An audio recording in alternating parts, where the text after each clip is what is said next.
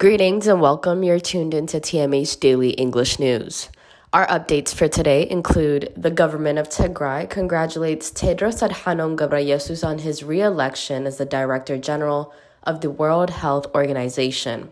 In a statement it released through its External Affairs Office, the government of Tigray said Tedros' lone candidacy for the world's top health position and the nearly daily support he garnered demonstrate the global respect and the admiration he has earned due to his excellent leadership. The statement added that his re-election reflects the confidence member states have in his ability to continue to provide first-rate leadership in his second term. The statement also noted while Dr. Tedros has justifiably garnered global admiration and acclaim for his leadership over the past 5 years, he's also been the largest target of the vicious smear campaign spearheaded by the Ethiopian regime and its supporters solely on his account of his Tigrayan identity. The government of Tigray dubbed this campaign an extraordinary display of pettiness and a historical first. It stated that the smear campaign against Dr. Tedros has been designed to intimidate him into silence in the face of catastrophic humanitarian and medical emergency, as though his ethnicity should prevent him from fighting injustice and advocating for the equality and the rights of Tigrayans as human beings. Although these personal and unhinged attacks on Dr. Tedros are not shocking, they're not surprising either. After all, the regime spearheading this calumny and defamatory attacks against him are also the principal architects of genocidal war on Tigray that has made Tigray, in the words of Dr. Tedros, hell on earth, as the statement said. The government of Tigray said Dr. Tedros has, through his actions, proved that he's a world citizen Pan-Africanist, a bone-dry Ethiopian patriot, and a proud Tigrawi who sees no contradiction in holding these identities.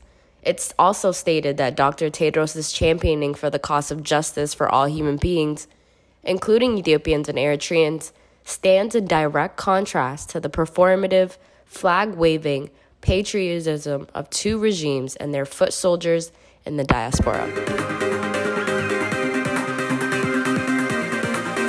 Ethiopia says it's unhappy over Abiy Ahmed's portrayal in Time 100 list. In a letter to Time, Abiy's office said it is outraged with the way the U.S. magazine depicted the country's leader when it announced the list of influential people of the year. Time magazine has included Prime Minister Abiy Ahmed and Ethiopian-born U.S. citizen, computer scientist Timnit Gebru in the latest 100 list influential of people of 2022. Time said Mr. Abiy's peace treaty with Eritrea quote-unquote planted the seeds for an Ethiopian civil war. It also stated that Mr. Abiy, together with Eritrea's leader, launched a military campaign against Tigray's People's Liberation Front and their leaders. The office said it is dismayed with the way Abiy Ahmed has been represented, as well as the portrayal of who started the country's civil war. The office said it is dismayed with the way Abiy Ahmed has been represented, as well as the portrayal of who started the country's civil war. It describes his depiction as a character assassination, and it has requested the magazine to give an explanation. There has been no immediate comment from the publication. Human rights concern Eritrea says the date of Eritrea's independence merely reminds Eritreans of the betrayal by Isaias Afwerki's regime. Human rights concern Eritrea issued a statement on the eve of Eritrea's independence under the title Eritrea Independent but Not Yet Free. The statement noted that the day represents the loss of personal and democratic freedoms of Eritreans and the even more dangerous loss of respect for the truth. Sadly, it remains at present a grim anniversary with nothing much to be celebrated. HRCE underlined, adding that the promise of this date has not yet been fulfilled. The statement also alludes to today's Eritrea, truth and justice, freedom of movement, and religious freedom, as well as human rights. What we can celebrate is not visible on these streets of Asmara or anywhere else in the country. HRCE, despite all of their suffering, the Eritrean people have not yet given up and said that their ongoing spirit of struggle for is yet to still be celebrated. An Eritrean prisoner of war in Tigray said he and a few of his friends massacred 15 to 20 innocent Tigrayans. The Eritrean soldier, now prisoner of war in the hands of Tigrayan forces, told the media that other Eritrean soldiers also massacred many more civilians. Another Eritrean is also heard saying all Tigrayans, including those in the womb of Tigrayan mothers, should be exterminated from this earth. Outgoing Somali president admits sending 5,000 troops to fight with Eritrea in the Tigray conflict.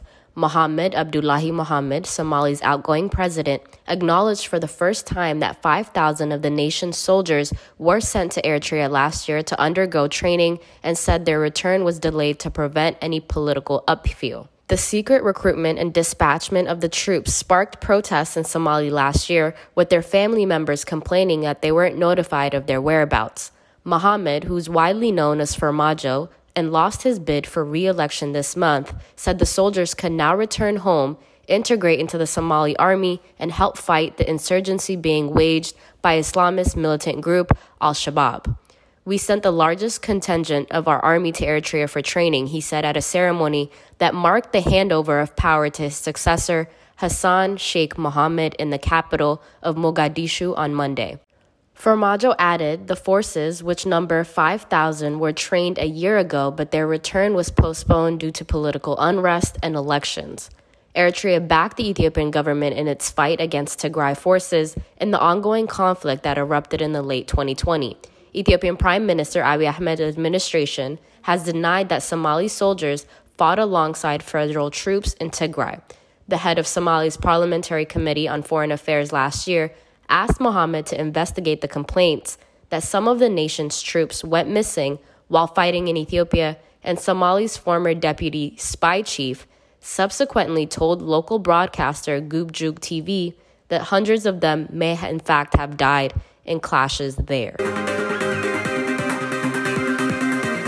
The U.S., CBJ, joined in growing concerns over Ethiopia's latest crackdown against journalists, community, and activism. Timnit Bayru presents this report compiled from Addis Standard and AFP. The U.S. government and Committee to Protect Journalists, CPJ, yesterday joined growing concerns over the latest security crackdown against journalists, commentators, and activists critical of the Ethiopian government, which saw at least a dozen of them placed under police custody in a span of 3 days. State Department spokesman Ned Price said his country is deeply concerned about the narrowing space for freedom of expression and independent media in Ethiopia, including a troubling increase in reports of harassment, detention, arrests of journalists, media professionals, and activists. The State Department strongly urged the Ethiopian government and regional authorities to uphold the rule of law and provide all applicable procedural safeguards for any individual arrested. Similarly, the global media watchdog CPJ detailed the arrests and called on the Ethiopian authorities to immediately release all recently arrested journalists and media workers and ensure that the authorities cease harassing